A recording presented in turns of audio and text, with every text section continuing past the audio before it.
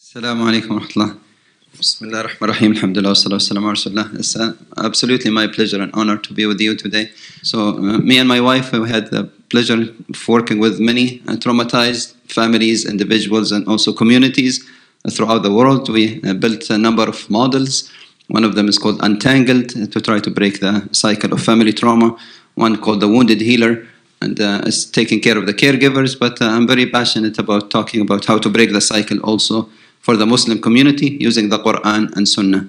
So I'm going to give a few examples of how the Quran and also the Prophet ﷺ, how did they use the trauma story to be a source of inspiration and healing for people rather than for people to be stuck in that dysfunction, subhanAllah. Because many people, their trauma can destroy their household.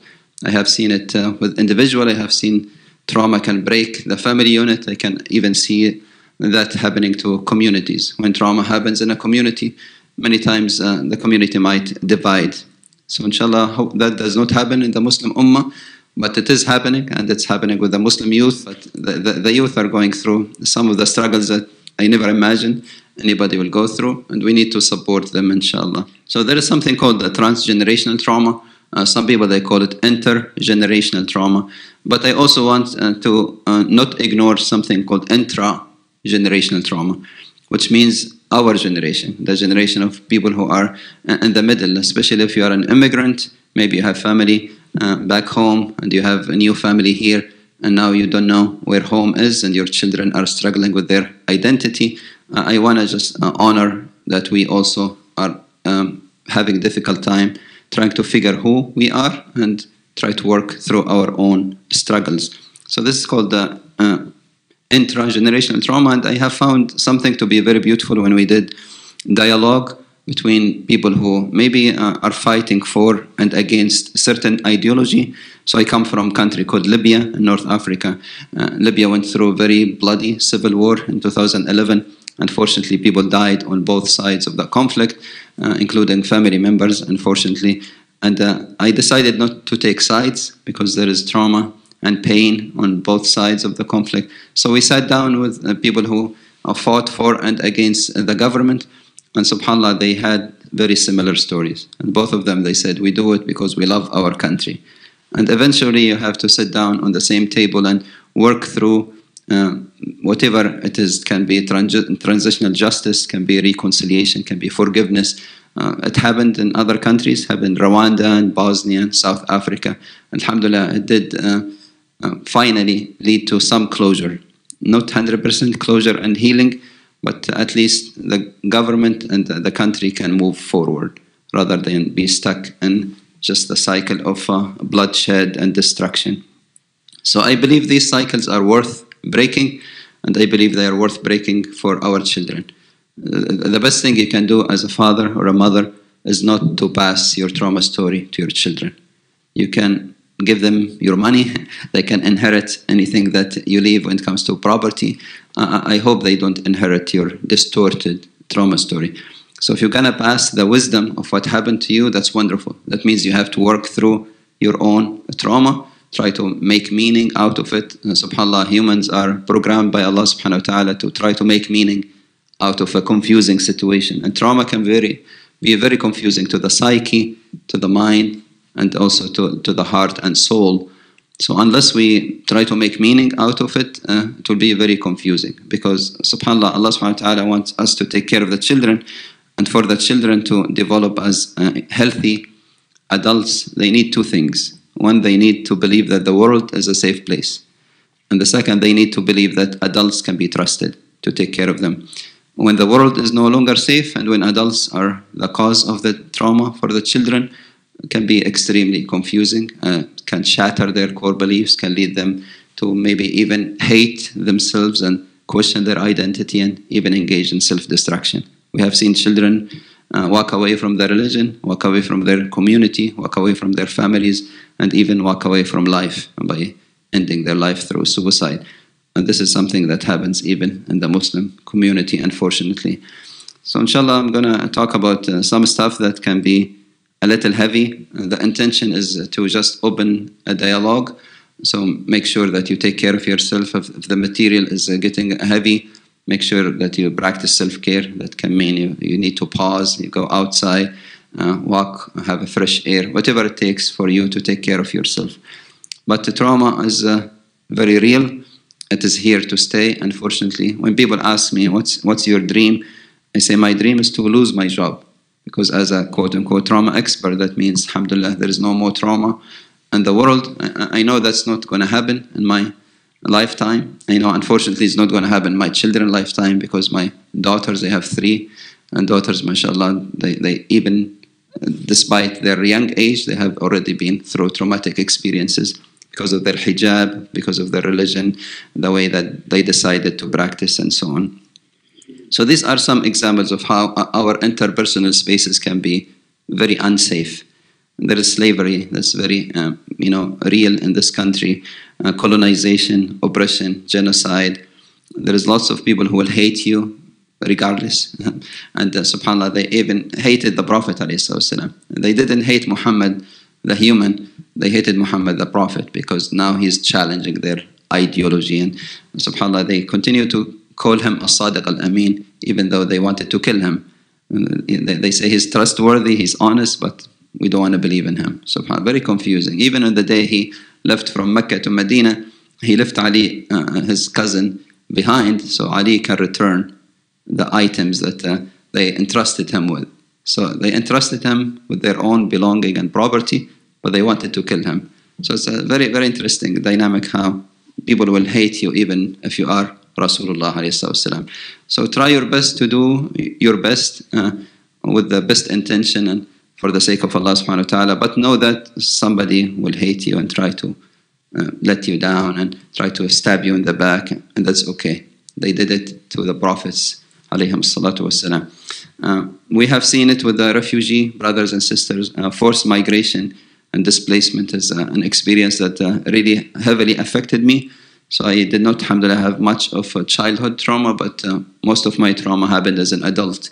So I had to leave Libya in 1999, live in the United Kingdom as an asylum seeker. And subhanAllah, when I applied for asylum, the immigration judge, he said, "Oh, Omar, I cannot grant you asylum. I'm going to deny your case because there is no torture on your body. So there's no physical wounds." And subhanAllah, I told him, "You cannot see my mind and my soul, and you fail to see my psychosocial invisible wounds." And that's something, unfortunately, immigration judges are not very sympathetic with. And this is something that even the Muslim community does not believe much in, the psychosocial needs and the emotional health and mental illness and all of these, terminology. Even though Muhammad ﷺ was the best psychotherapist, I would argue. He loved to sit down with the Sahaba who are struggling, make sure that he's mending their broken hearts, making sure that he's taking care of the children, taking care of tender souls with tenderness. He was the most compassionate human ever created. Systemic racism is very, very, very common and prevalent still, even until this day and age. Many institutions engage in discrimination and racist policies, procedures, and practices against their employees because of their skin color, because of their race, because of their gender. Many of our sisters are going through discrimination, and sometimes even because of your religion and so on. Family violence can lead to lots of secrets within the Muslim community. Many Muslim families are keeping, the secret, and there is lots of unfortunate dysfunction in family dynamics. And this is usually if there is like violence in the household, like domestic violence, unfortunately including sometimes sexual trauma. It's not uncommon to happen in the Muslim household. So the systemic trauma will tell people that I'm going to push you to the edge, and then I'm going to blame you for falling. So I'm going to push you until the edge of a cliff, and if you fall, it's your fault. SubhanAllah. These are the discriminatory and racist practices and procedures that we have seen with many communities. And some people, they argue, hurt people. I can see that point. At the same time, I'm a big fan of we need to heal our wounds, because healed people will heal people. So in order for you to not be a source of hurt for others, you need to heal your own wounds. Because subhanAllah, sometimes fathers, they come very exhausted from their places of work. They are depleted, they are completely burned out, they have nothing, no leftover energy for their loved ones, so they either shut down or lash out at their spouses and their children. And the Muslim family continues to walk on eggshells around each other, and that's not how Rasulullah ﷺ was. Sayyidah Aisha, she said, every time he enters the house, he is a source of smiling, safety, and this should be the case. If a father walks into the house, and his family should breathe easier. They should not run out of breath. And this is something, subhanAllah, me and Noura, we created a survey, and the survey talking about the relationship between Muslim fathers and their daughters, especially teenage daughters, so ages 13 to 18 or so. And we gave the survey to multiple communities in the United States and Canada, and some of the answers were extremely heartbreaking.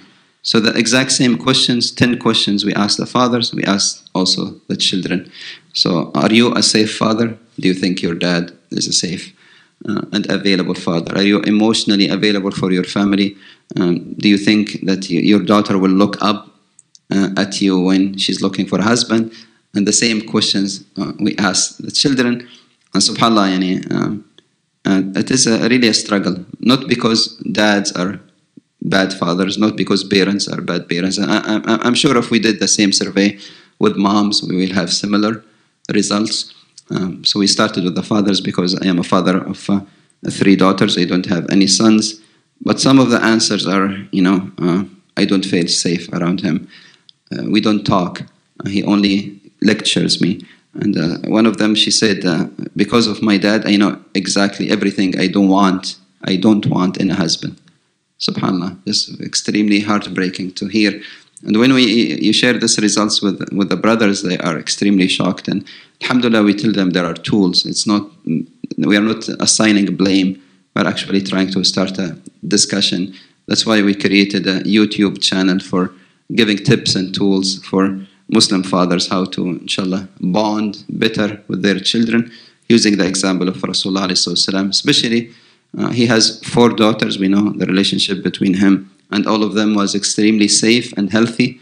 But we know in very detailed descriptions his relationship with Sayyidah Fatima. So alhamdulillah, we have a curriculum. Some people, they say Muslims don't have curriculum. I disagree. I think we have the best of curriculums when we study the seerah, and also we have the Quran, alhamdulillah, the stories of the Anbiya, the companions. We can develop beautiful, beautiful curriculums. We don't have to replicate or borrow from any other culture or religion. So trauma is more than PTSD. Unfortunately, the field of psychiatry, you have to diagnose people in order to give them the right services and resources. But post-traumatic stress disorder is not the only consequence of trauma. There are many, many other bad outcomes that happen when people are traumatized. It's usually a relational rupture. So many people, they rupture their relationships with their loved ones because of their own trauma story. Sometimes I know that the trauma did not start with you. Maybe you inherit your dad's or mom's or ancestors' trauma story. But I really encourage you that the trauma story should end with you. So it did not start with you. Your parents maybe passed it to you. Try your best not to pass it to your children. So these are some of the triggers that, maybe when trauma happens, people will maybe engage in self-destructive habits. At one point, these habits were protective, but now they are no longer protective. And we have seen it with people, and unfortunately we give them names. We say this child is oppositional defiant, this adult is borderline. We give them names, unfortunately. And if you give somebody a name, they're going to play the game. If you say, my son is difficult, they're going to be difficult. If you say, my daughter is lazy, she's not going to work that hard. So inshallah, try your best not to be the source of labeling for especially the youth, but also the adults around you. And remember, words can really kill the spirit. They even did an experiment with flowers. So they brought 2 sets of flowers, and they were talking to one set in a very nice way. You're so beautiful. I love you. I'm going to give you water. You're going to grow to blossom. And the other one, you're such an ugly flower. You're never going to make it. And this is exactly what happened to the flowers. even the flowers and the animals can actually be destroyed by our tongue. That's why Rasulullah, he said, if you are a true believer, people should feel safe around your tongue, your words, and around your hand, your actions. So let us try our best, inshallah. I think the best thing, inshallah, ya Rabbil Alameen, and we meet Allah subhanahu wa ta'ala with no blood or honor on our hands, which means I'm not going to engage in hurting people in any way, not physically, not verbally, not emotionally. One of the Sahaba, he was walking, and the Rasulullah, he said, if you want to see somebody from people of Jannah, look at this brother.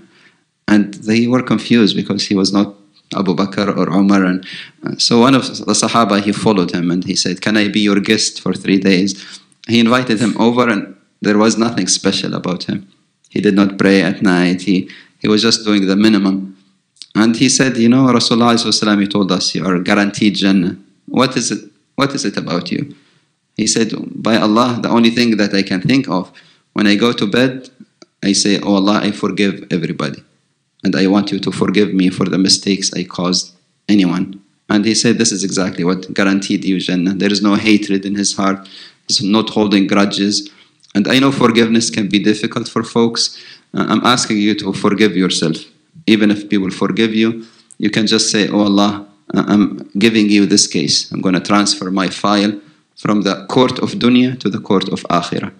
Sometimes, this is the best you can do. If your predator or your abuser is not willing to acknowledge what they did. I have a sister, subhanAllah, in Qatar.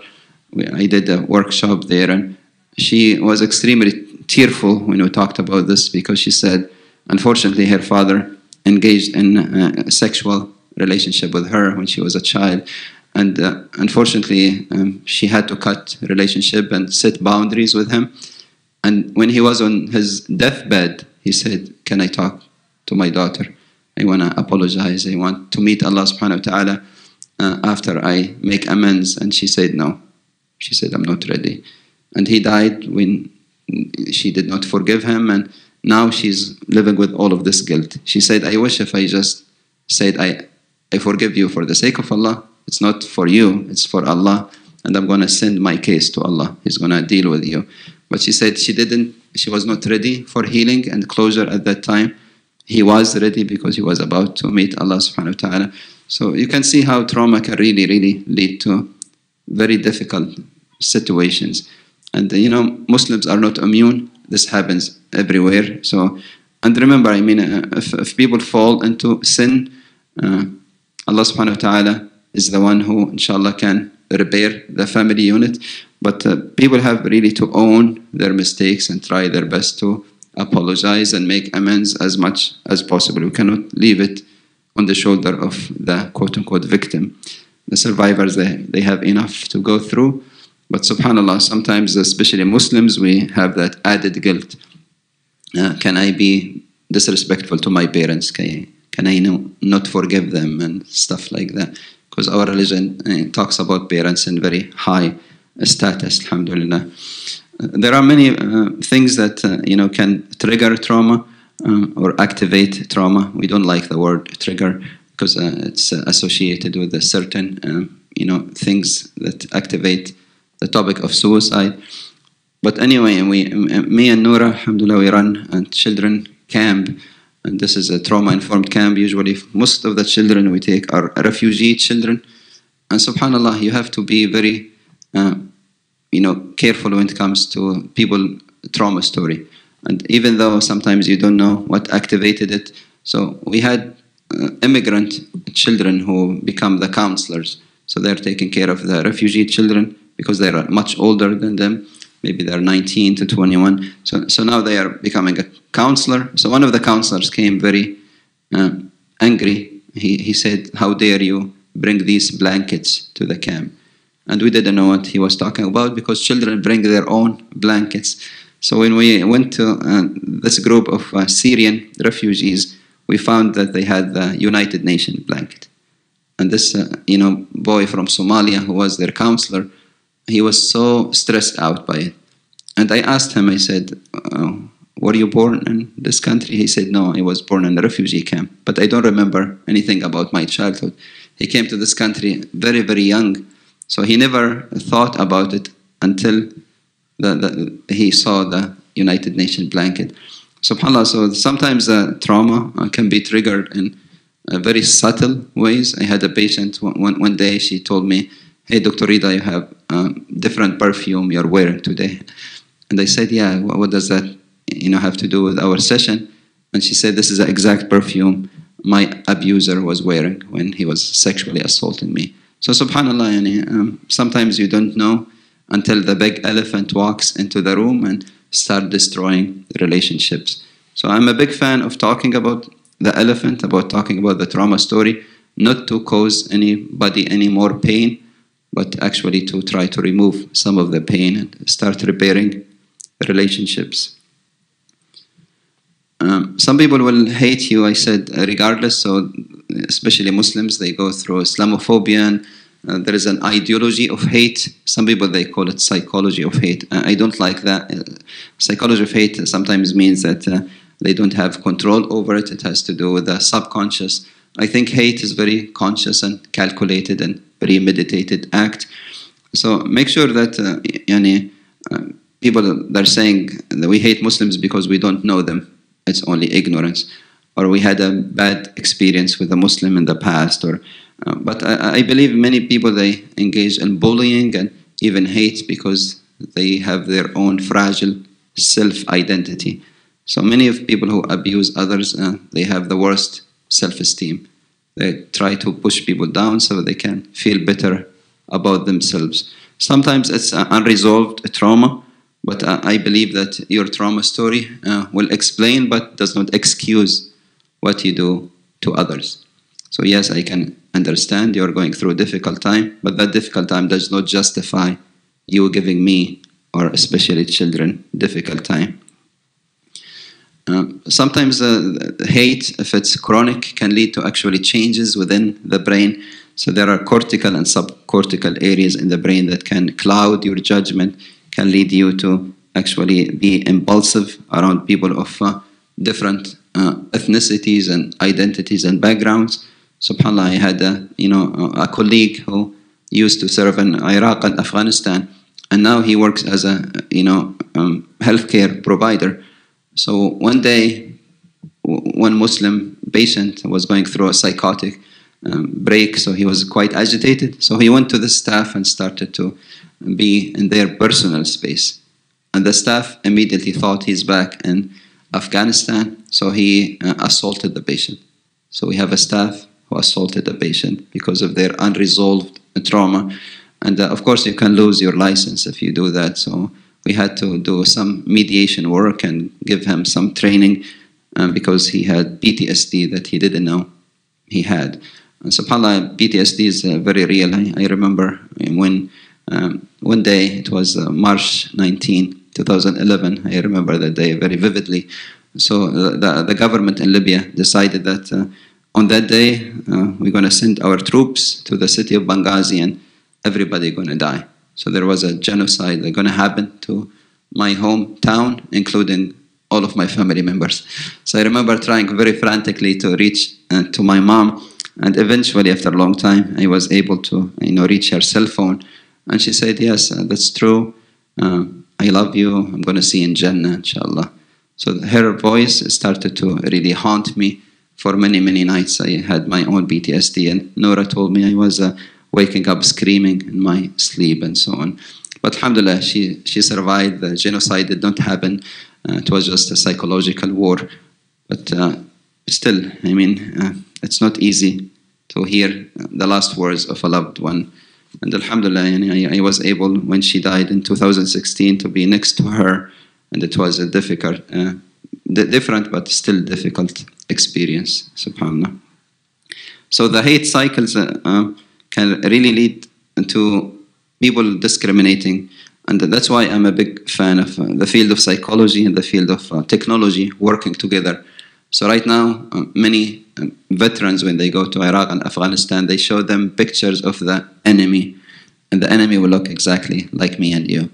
unfortunately. So now we are asking people to actually maybe show a humanity, and in order for the soldiers to engage in constructive rather than destructive work with the local community.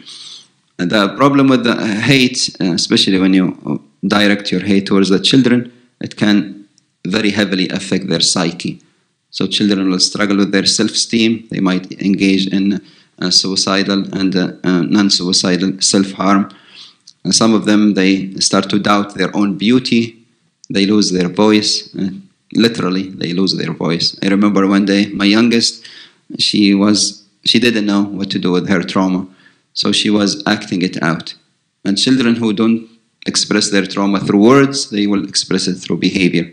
And then we punish the behavior and we repeat the cycle, and that doesn't go anywhere. And that's why many children, they don't feel safe to come and talk to us. Because when they talk to us, we either dismiss them or punish them. So many children learned, I'm going to just find my solution on my own.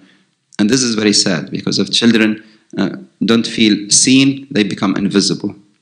If children don't feel heard, they become voiceless. And if children, they feel that their needs are not important for their parents, they will either neglect their needs or try to fulfill them on their own. It's very dangerous for a child to try to fulfill their basic needs on their own. They might go to bad websites, they might find the wrong crowd, they might seek the wrong consultation, and so on. So be like Sayyidina Yaqub. He had a relationship with Prophet Yusuf, alayhim as-salam, both of them. And when Prophet Yusuf had a difficult dream, he went to his father, because his father was available, was safe, was ready to listen to him. So try your best, inshallah. I know many of us are busy, we have many emails, we catch up on work, and sometimes we are addicted to our social media. But when it comes to that beautiful child of yours, just look them in the eye and take the time to, inshallah, just give them the attention that they need. So some children, as I said, they will act out in their trauma. Some of them, they shut down. Some of them, they believe in the trauma story that was dictated on them.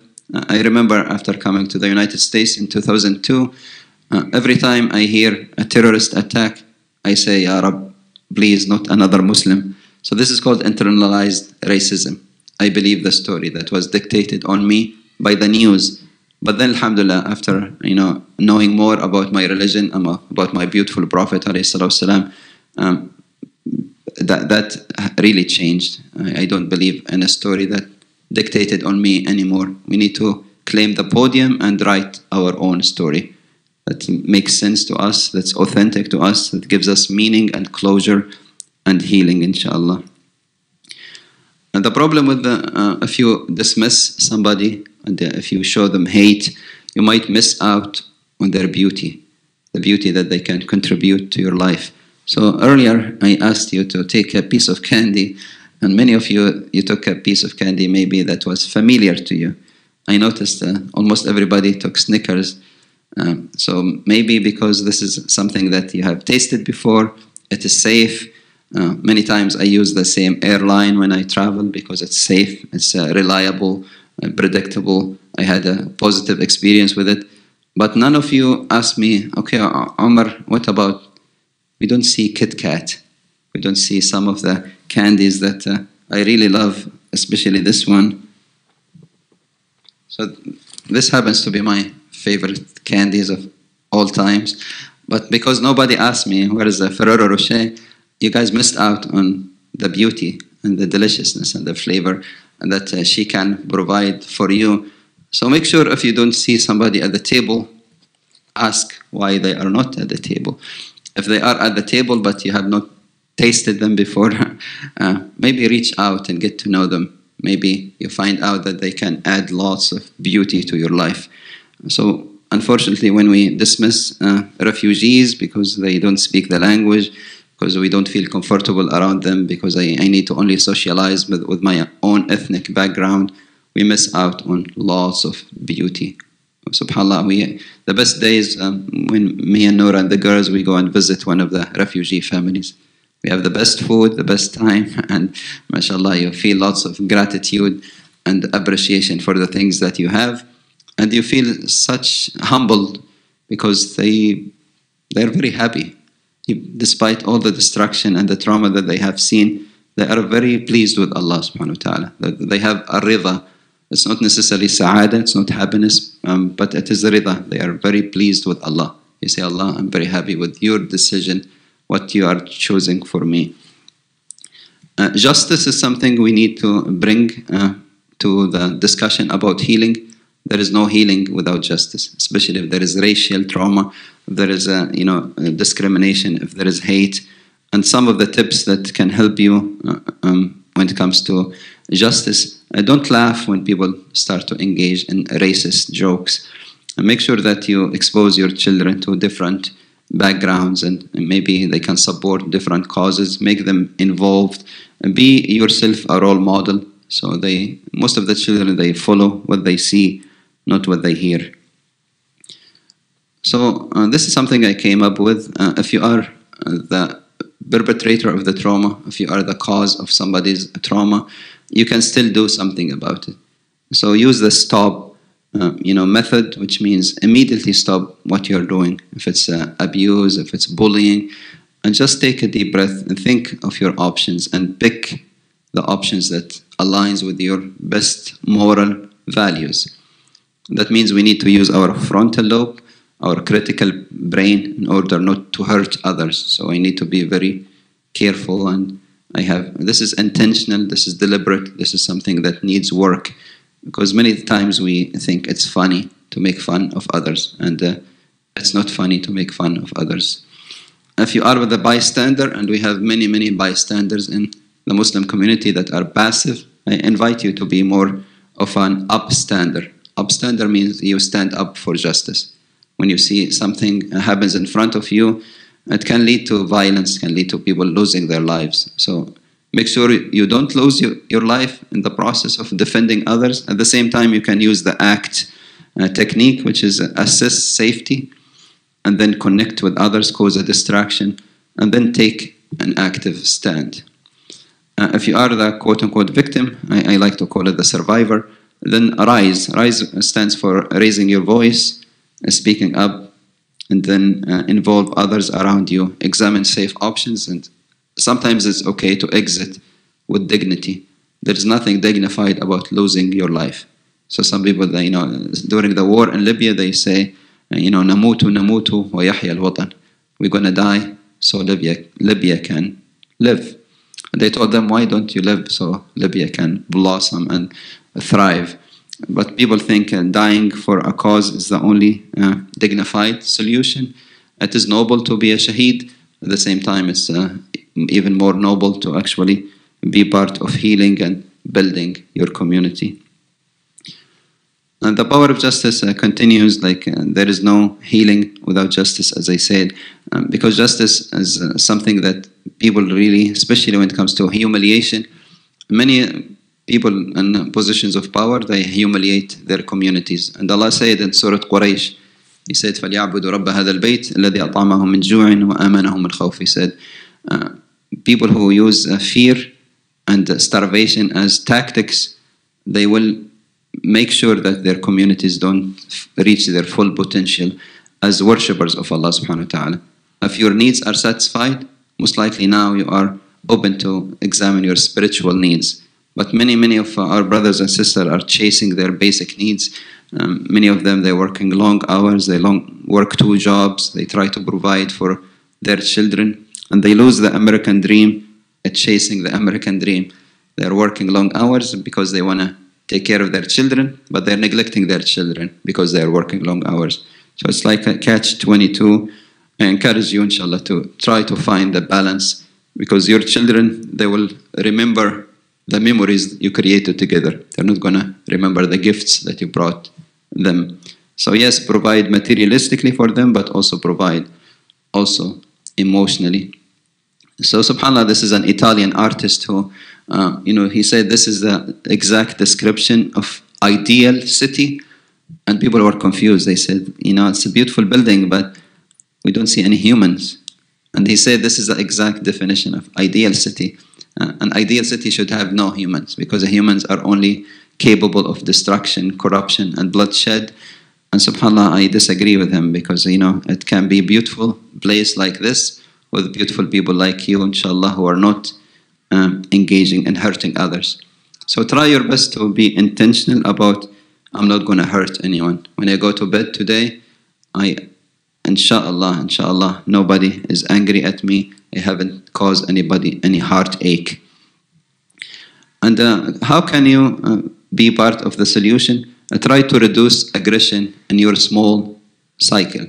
So don't be angry with your wife and children and your spouse and your relatives and so on.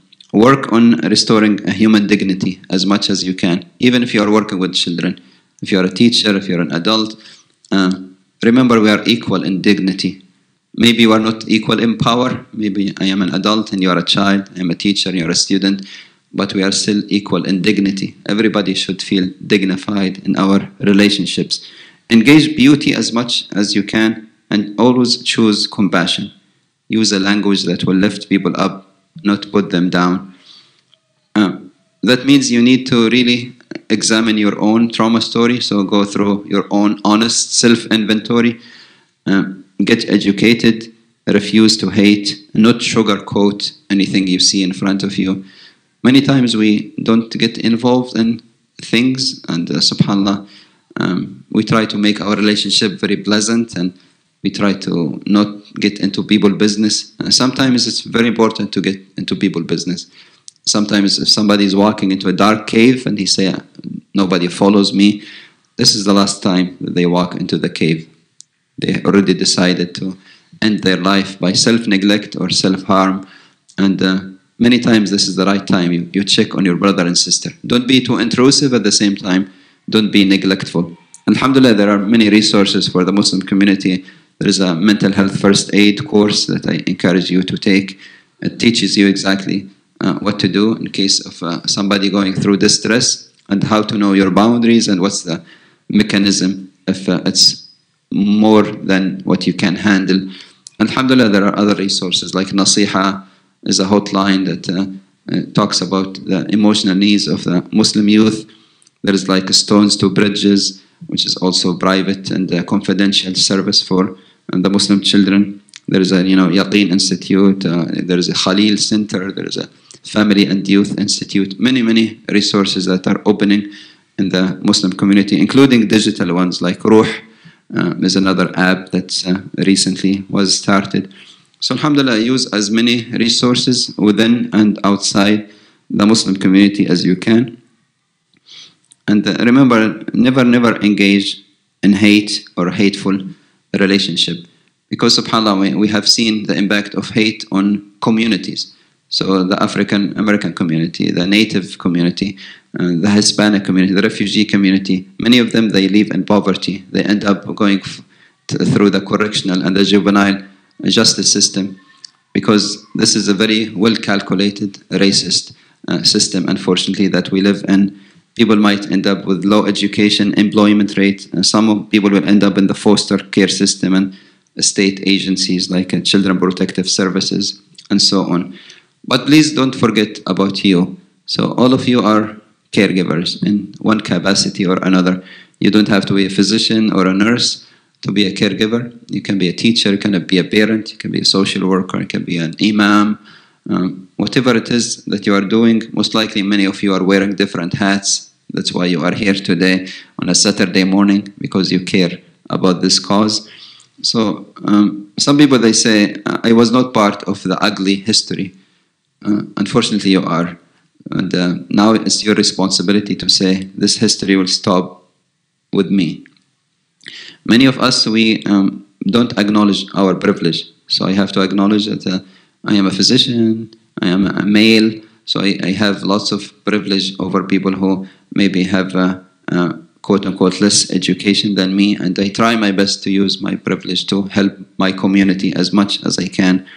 Be an ally and support any healing practices based on the culture and the religion, and make sure that you nurse your own wounds.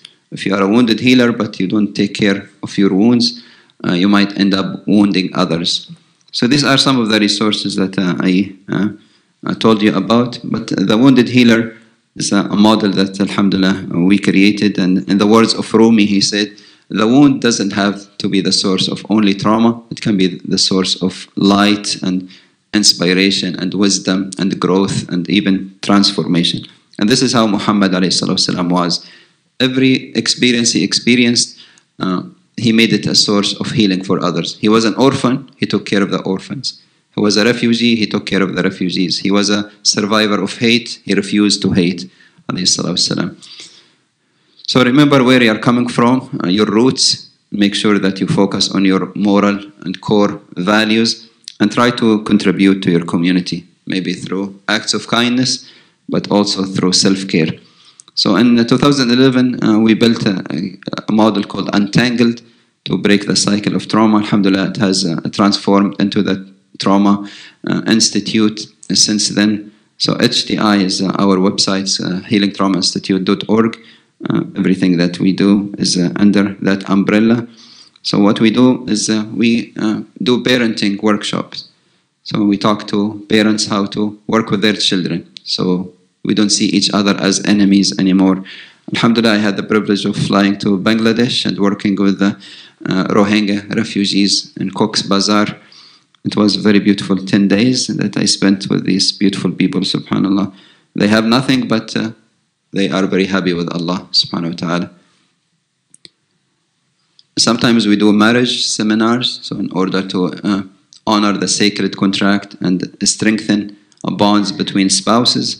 And subhanAllah, you can see the names we choose for the workshops. Like today's workshop, transgenerational trauma. This one we called it, Will You Remarry Me? And subhanAllah, we asked the brothers at the end of the workshop to re-propose to their wives. And mashallah, all of them, they said yes, alhamdulillah, including the lady in the back. She said yes, alhamdulillah. Jazakallah khair.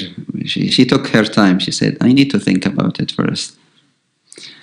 But alhamdulillah, the best thing we do is actually youth retreats and camps.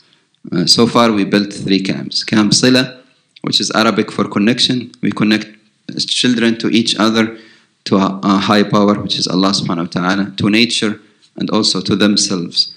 And the second camp we built during the pandemic is called Camp Mahara, which is Arabic for skill building. So we use the traumatized, rehabilitated horses to work with traumatized children that we are trying to rehabilitate. Alhamdulillah, very recently in the state of Colorado, we just moved from Oregon to Colorado to take care of our families. We built Camp Ihsan. Ihsan, using different stories of different prophets to see the maqam of Ihsan, which is the best status in our religion, to be graceful. Whatever you go through, choose grace. SubhanAllah. And these are some of the resources. Some of the communities will ask us to build a hotline or crisis intervention team or actual clinic. So we did that, alhamdulillah. And throughout this journey, I wrote a number of books. One is called On the Shoulders of the Prophet, ﷺ, which is how Muhammad ﷺ was a safe role model. The Sahaba felt so safe, they came and climbed his shoulder. And he did not kick them, he did not reprimand them. He continued to validate and make sure that they are respected, valued, safe, and so on. If we don't have Muhammad ﷺ, we might find belonging somewhere else. So there are children who join dark ideologies and even extremist groups. So that was my second book, Generation of ISIS. And then I was invited to write chapters in the books about Islamophobia and psychiatry, anti-Semitism and psychiatry, and also psychiatry and the Eastern religions. That's currently under publication. Untangled is also a book that talks about how to break the cycle of family trauma. So you can see this lady walking away from Syria with all the destruction behind her, all of the bodies she's carrying on her shoulders, but she managed to take some flowers. So maybe I can plant new seeds in my new home. You don't have to go to a refugee camp to find healing, and trauma is all over. It is in your own community, in your own masjid, maybe sometimes in your own home. So please make sure that you take an active stand to break the cycle for your loved ones. You are a wounded healer. Your wounds might look like this. You might be completely numb. When people ask you, how are you feeling? You say, I don't feel. they don't have any feelings, and that's okay. That's a sign of burnout that's inviting you to take care of yourself. So take care of your body, because burnout can be fatal. This is a cartoon that talks about how sometimes we neglect our biological needs and we need a reminder from somebody. So make sure that you know what makes your body sink and sing. In my case, if I am sleep deprived, I don't function very well. So sleep can be very important for your body. This is another cartoon. Many people know Finding Nemo. And this is about generational trauma, how trauma of a father can lead trauma of a son. He became overprotective, so he tried to take away all of the rights of a child to become a child, including jumping into the ocean. So every time Nemo wants to jump into the ocean, his father says, "Nemo, you're impulsive. The ocean is dangerous." And Nemo said, "My father is crazy. The ocean is safe." And eventually they had very intense moment where Nemo said, "Dad, I hate you." And subhanAllah, sometimes you hear it from your children, even though you're doing your best to be the best mom or dad. So remember that what makes your mind sink and sing, don't engage in self-negative talk. You are a good parent regardless. You are doing your best given your circumstances. Maybe you just need extra tools and skills. And sometimes trauma can affect the whole system, including grandparents and our ancestors, and can lead to destruction of the family unit. So we talk about our heart, what makes our heart sink and sing, which in my case, it will be important for me to build a social support network, my family, my in-laws, my masjid, my community, and so on. What makes your soul also sing and sing? Alhamdulillah, we have Allah subhanahu wa ta'ala, we have the beautiful Quran and Sunnah to ground us.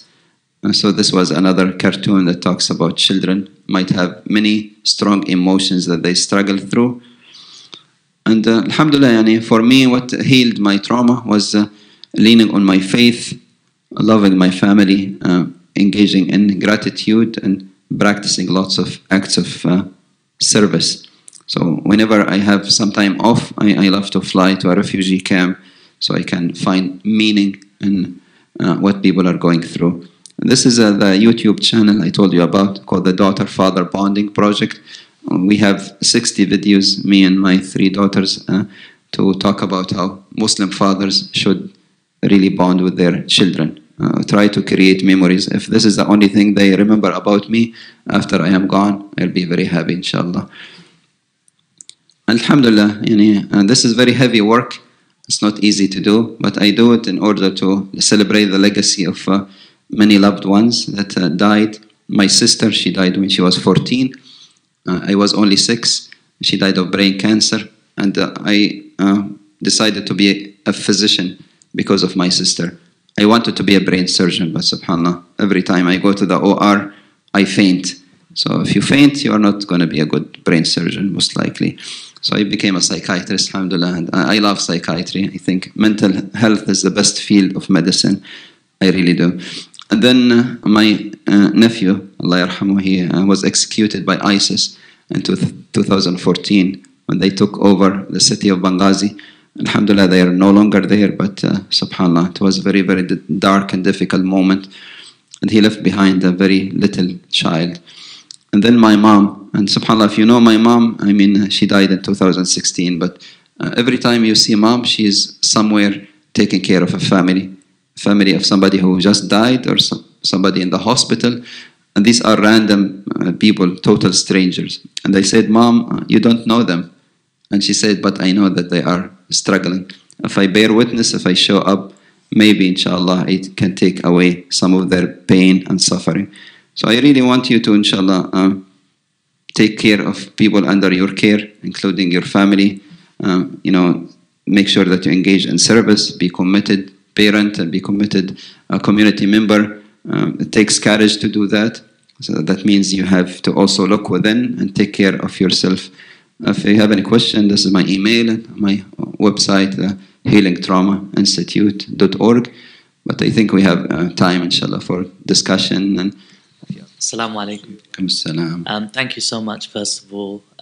My question is, when the trauma is passed down to you, say from a parent, how do you maintain a healthy distance to take care of yourself, but at the same time still do your duty to your parent and not fail them? Yeah, subhanAllah, very common question and an excellent one. For Muslim community, we struggle with that. I mean, non-Muslims, they can easily cut ties with their parents, and subhanAllah, how to make sure that you assert your boundaries and have healthy boundaries so you can take care of your own needs. At the same time, don't neglect your parents, especially if they're getting a little older, because the older they get, the most likely more soft they become, and you notice they're becoming more gentle with your younger siblings or with your own children than with you, and you say, oh, is this the same parent that was very harsh with me? And subhanAllah, if it's not severe damage, try your best to find room for forgiveness. And as I said, forgiveness most of the time is for you. It's to take away the heavy burden of trauma from your shoulders. It's very heavy to carry that burden every single day. It's going to affect you in every way. It's going to affect your immune system, your body, your mind, your heart, your soul. At the same time, I hope, like this father, even though he did it maybe for quote-unquote selfish reasons, because he was meeting Allah subhanahu wa ta'ala, he reached out. He said, I'm ready for forgiveness and making amends. And she was not ready, which is okay. We don't force people who are not ready to share their trauma story. So if they are ready, if they reach out, try your best to, it's not necessarily ego if you are severely wounded, but some of us, we actually cut ties out of very silly things. I ask brothers and sisters, when was the last time you spoke with a sibling or a cousin? They say, oh, it has been 3 years. We just grew distant. That doesn't work in the Muslim community. We have, alhamdulillah, salat al-raham. We are encouraged to be very close to our parents. So try your best to take care of all of your needs so you can establish a little bit of healthy boundaries. Because if you are running through burnout, if you are not taking care of you, anything will take you off. So take care of yourself and your small family as much as you can. At least keep some kind of connection. Rasulullah, he said that you cannot abandon your brother or sister. This is in Islam. So imagine your own parents more than 3 days. He said, خَيْرُهُمَ الَّذِي يَبْدَأُ بِالسَّلَامِ. Then the best of you, the one who says salam first. At least keep the very bare minimum. And there should be some kind of relationship, even if they have stabbed you multiple times. Because most of their stab wounds, they were for your own protection. They wanted to do what's best for you, but maybe this is the best they could have done given their circumstances. Many of our parents, they come from different culture backgrounds and they are very confused, they are very scared. There is very common say in the refugee community that first generation loses their language. And we see it very common because children, they go to high schools and public schools and learn the English language very quickly. And that will shift the power dynamics within the family. And second generation, they will lose their culture. And we see that, children might be questioning their Eid and Ramadan, and they rather go to birthday parties and Christmas. And then the third generation might lose their religion. And this is what the immigrants are very scared of, especially the Muslim community. We always say, Ya Rabbi, I just want to meet you with my children, still Muslims. And you think even about their children. If they become kafir, am I going to be blamed for it? And so you cannot control all of these circumstances. Allah said, alaykum anfusakum, take care of your small family and do your best in the here and now. And the outcome is up to Allah subhanahu wa ta'ala. Prophet Nuh did everything he can and his son did not believe in him. But hopefully, it was a long way of answering your question that take care of yourself, and if there is room for forgiveness, maybe they are too looking for that forgiveness. Yeah, subhanAllah, that phone call or that intimate one-to-one conversation, they might be looking for healing more than you do. So this is my wife, Noura, mashallah, my better half. I would also add that a lot of us children of immigrants are afraid to speak to our parents about topics that hurt us. And I shared a story yesterday about, subhanAllah, when I'd say I love you to my father, he never said I love you back. Until when I was in my 40s, I asked my father, Baba, why don't you say I love you back? And he said, because you know I love you. You know. I said, but Baba, I need to hear it. I want to hear it. And since then, subhanAllah, he never stopped saying I love you. And he also became more emotional, showing more affection towards me. And the reason was, subhanAllah, I gave him permission. You know, many of our immigrant parents are so tough and strong because they survive so much. They think emotion is weakness. They don't want to show emotion. But when we give them permission as their children, it's okay to tell me, to talk to me, to tell me your story, to share your pain. You can trust me. SubhanAllah, it makes a world of difference. And it really did a lot to repair my relationship with my father. Alhamdulillah.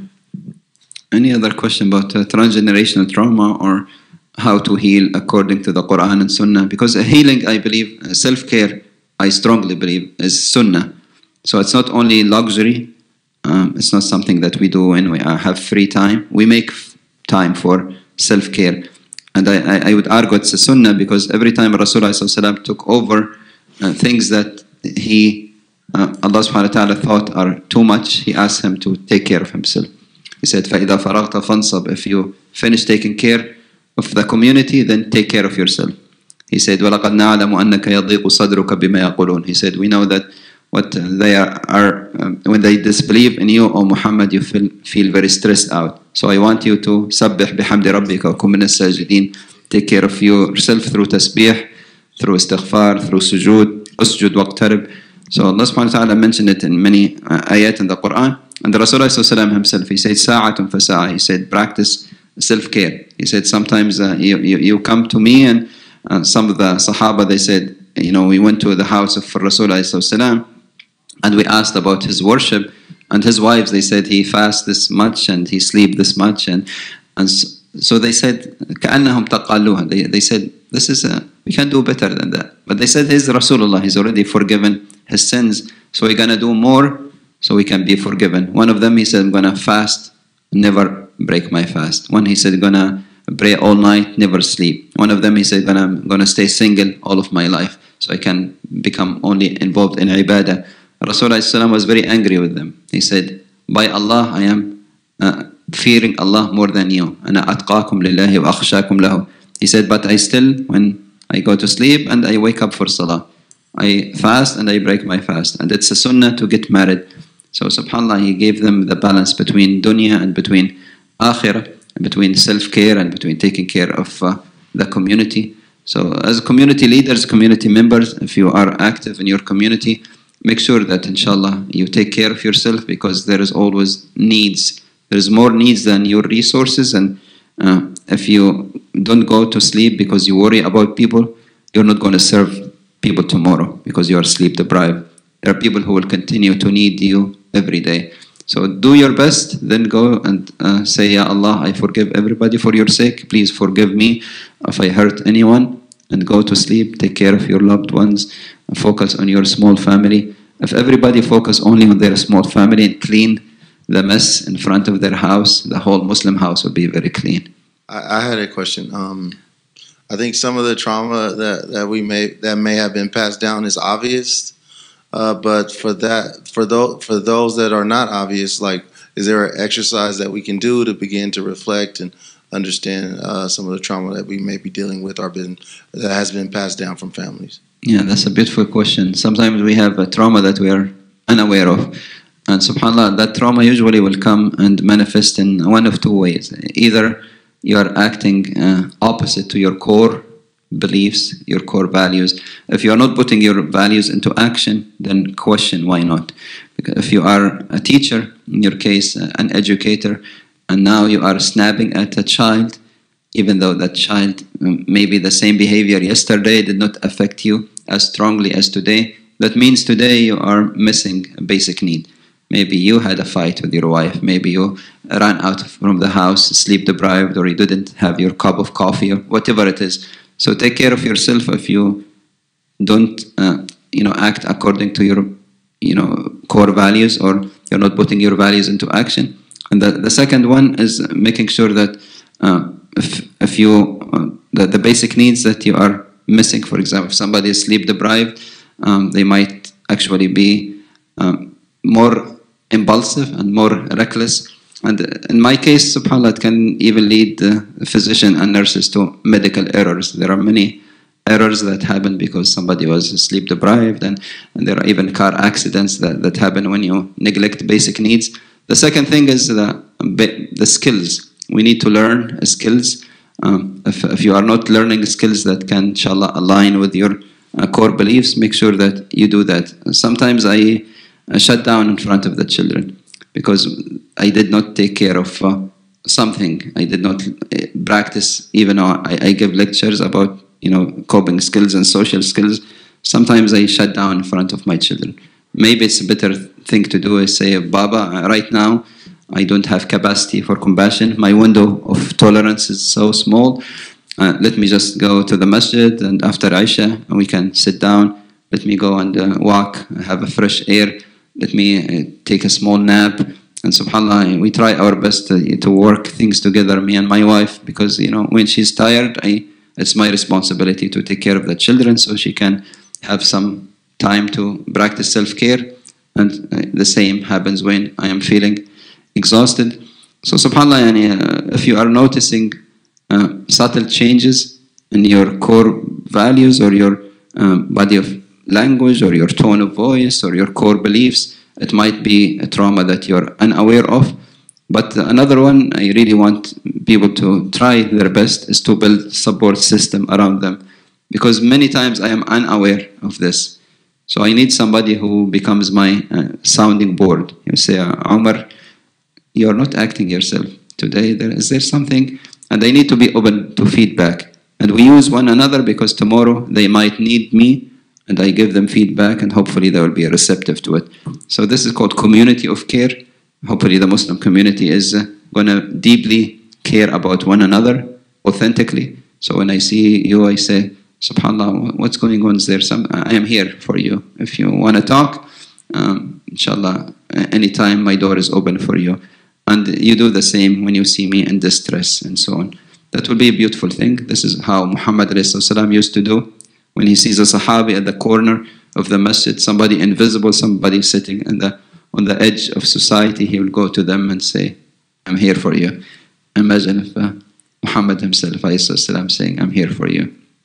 Okay, Jazakumullah khair. It has been a pleasure coming to California and with this beautiful community, and ask Allah subhanahu wa ta'ala that as we gather in His house, we gather inshallah at the river of Rasulullah alayhi salam, the highest Jannah. Jazakumullah khair.